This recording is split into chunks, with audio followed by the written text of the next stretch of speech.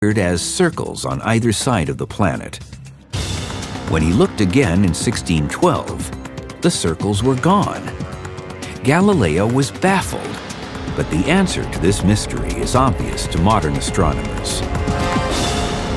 Galileo didn't see these protrusions the second year because at that time, Saturn's rings were nearly edge-on to his line of sight, and so they were essentially invisible. An edge-on view occurs twice in the 30 years it takes Saturn to orbit the Sun. The angle at which the rings are seen is constantly changing because the planet itself tilts 27 degrees. So this is a Saturn, and it's tilted 27 degrees, so it's facing me. I can see the rings from above. Saturn moves, so now it is here, and I could see the rings in profile as a straight, thin line. Then it moves on the other side, and you can see the ring from down below. While Galileo's mystery was swiftly resolved by later ring hunters, one of the most fundamental questions about Saturn is hotly debated to this day. Where did the rings come from? It's the biggest conundrum in ring science, really, the origin of Saturn's rings. Two theories vie for dominance. One holds that the rings formed just after the birth of Saturn, 4.5 billion years ago. They were the leftovers from the spinning disk of material that became the planet. The second theory puts their age at just 100 million years, a relative newborn. If the dinosaurs had telescopes and looked up at Saturn, there might not have been a ring system there. It's probably much newer than that, but we happen to be the lucky ones that the rings are there at the same time that we have the technology to explore them. The belief is Saturn's rings were created by a cataclysmic event.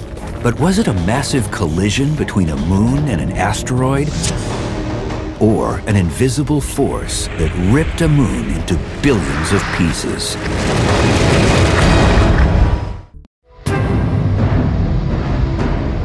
They are some of the most awe-inspiring structures in the solar system.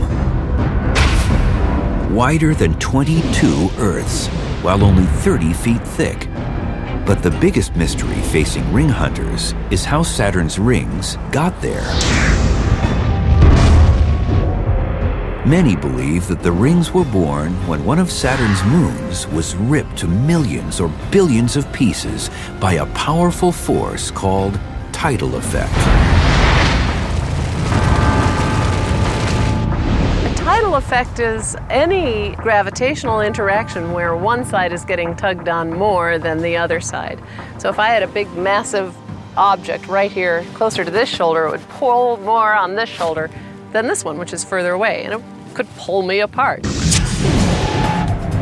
In a black hole where gravity is violently strong, tidal effect could pull apart something as small as a human. If you've heard the phrase spaghettification, black hole is pulling on your feet more than your head, and it's stretching you out into a long strand of spaghetti. In less extreme places, like our solar system, the impact of tidal effect is only felt by large bodies like planets and moons. Anyone who has gone to the seashore has witnessed the moon's tidal effect on the Earth. The part of the Earth that's nearest to the moon gets pulled more strongly toward the moon than the far side of the Earth. So the Earth takes on this bulgy appearance, and so you can see at the shore that the water goes up and down over a roughly 12-hour period. But the moon's tidal effect doesn't only pull the oceans, it pulls the entire planet. Something that's not often recognized is that the rock ball of the planet itself changes shape as well. In fact, Earth's diameter in the direction toward the moon is a foot or two longer than the diameter in the perpendicular direction, because the whole Earth is stretched toward and away from the moon. Planets also have a tidal effect on their moons. In fact, since planets are larger than moons, they have more gravity and create stronger tidal effects. Our moon is made of rock and metals, far too solid to be ripped apart by Earth's tidal effect. But some of Saturn's moons were loose conglomerations of ice, dust, and rock, sometimes called rubble piles. A rubble pile might be like a snow cone or something like this, you know, it's put together with no strength except just little surface forces, so very, very low strength object. Some scientists believe one of these moons strayed too close to Saturn 100 million years ago. The loosely held moon would get ripped apart into thousands or millions of pieces of a wide range of sizes. And they would have different distances from the planet and thus would take on different orbits. The different periods of the different orbits would gradually spread the stuff out into a ring system. Only further exploration can determine whether the rings of Saturn were created by tidal effect, the destruction of a moon by an asteroid, or from leftover debris when the planet first formed. But astronomers recently discovered particles joining a ring right before their eyes. They found that Saturn's outermost band, the E ring, only exists because of violent upheavals on one of Saturn's moons called Enceladus. What erupts from this extraordinary moon is water. That water squirts out in geysers and instantly freezes, kind of like the water in snowmaking machines at ski resorts. These plumes of frozen particles shoot hundreds of miles off the surface of the moon, where they enter into orbit around Saturn and form the E ring.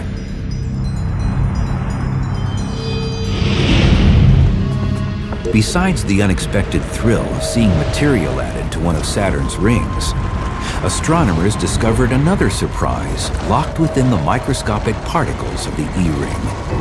In June 2009, scientists found trace elements of chemicals commonly known as salt and baking soda. The thing that's so exciting about finding both the salt and the carbonates in the E ring is that those are the kinds of things that suggest a liquid ocean inside of Enceladus. And just like on Earth, where life formed in the oceans, we believe, it could very well be true that life is formed inside of Enceladus. This is a really exciting possibility, but it's by no means solved because we don't see the sodium in the plume coming out. These observations suggest some other explanations. We don't know. We have to keep exploring. Astronomers are in fact getting streams of new data on Saturn and its rings every day from a spacecraft launched in 1997 called Cassini. Cassini is as big as a small school bus. It's the biggest interplanetary spacecraft NASA has ever built. After a 7-year journey, Cassini became the first spacecraft to enter into an orbit around Saturn, giving mankind a front-row seat to the 6th planet from the Sun and its rings. Already it's gone over 100 times around Saturn. By the end of the mission, it'll probably have gone around Saturn 200 times. Cassini has captured images closer than ever before, revealing a wild world of shifting forms and surprising variation. From a distance, it almost looks like the rings are a solid body, just a sort of stately march around the planet. But it's not that way at all. It's a very chaotic, messy process. Studying rings used to feel like we were studying geology, and now it feels more like we're studying the weather.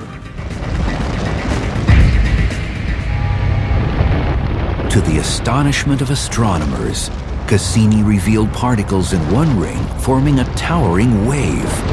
First seen in 2009, the wave rose at the edge of a ring to the terrifying height of more than a mile. The rings themselves are very thin, only about 30 feet, so it's as though you were on a shallow lake, only 30 feet deep, and then a mile-high wave comes right at you. It's really remarkable. The cause of this planetary surf turned out to be the gravitational effects from a moon just 5 miles wide, named Daphnis.